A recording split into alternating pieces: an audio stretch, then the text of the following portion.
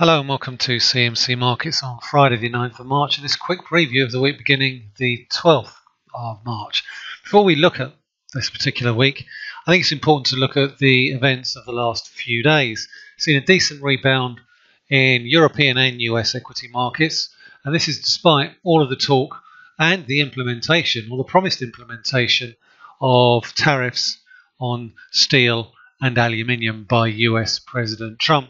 Now, markets were a little bit concerned about that, quite understandably, but I think there is enough caveats, opt-outs and delays, a 15-day delay before they actually kick in, that I think the markets perceive, rightly or wrongly, that there's a decent chance that they may well not get implemented. Having said that, we've seen the President's Chief Economic Advisor, Gary Cohn, resign in protest, and I think that does raise concerns about the outlook for the US administration's trade policy going forward, because Gary Cohn was considered to be a dove amongst a whole host of trade hawks. So while President Trump may have been persuaded to water down his tariffs, that doesn't necessarily mean this particular conversation is over.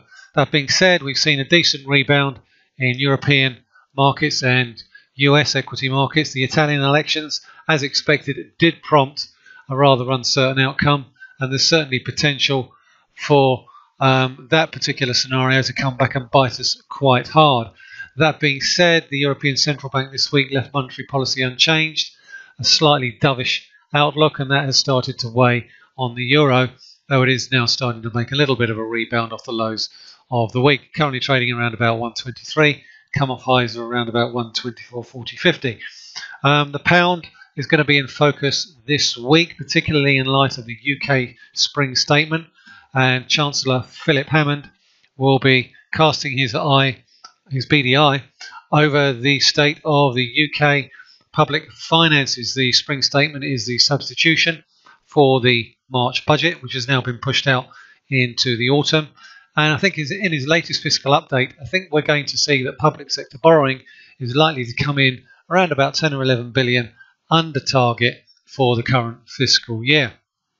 We'll also get, in light of the Brexit debate and the costs and benefits of the Brexit, we'll get a cost-benefit analysis of projections as to the annual costs of those annual post-Brexit payments that were promised by Theresa May to the European Union as a result of that December agreement that was signed just before Christmas.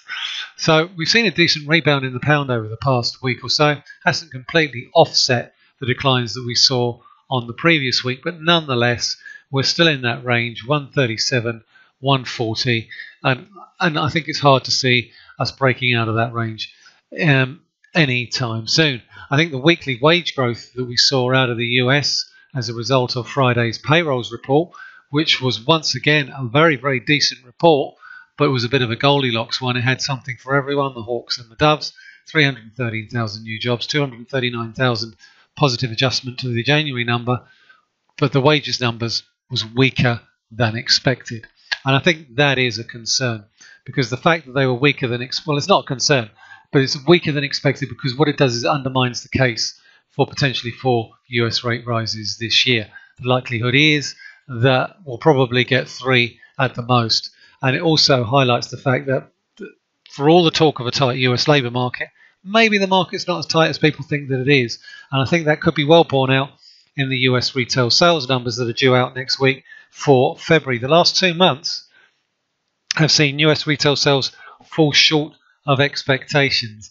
Now, if wage growth is weak, despite the fact that jobs growth is fairly good, these numbers could once again disappoint. And 1 week before the Fed meeting, which is due in around about 10 days' time, I think that could well leak into the economic outlook for the Federal Reserve later this month. Okay, so that's it for this week. A shorter than expected update than normal.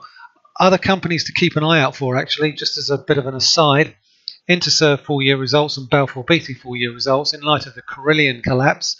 Those could be fairly interesting in the context of price movement, so it might be worth keeping an eye on those two particular companies' share price. But until next week and the Monday Market webinar, which starts at 12:15 with my colleague David Madden, thanks very much for listening. It's Michael Houston talking to you from CMC Markets.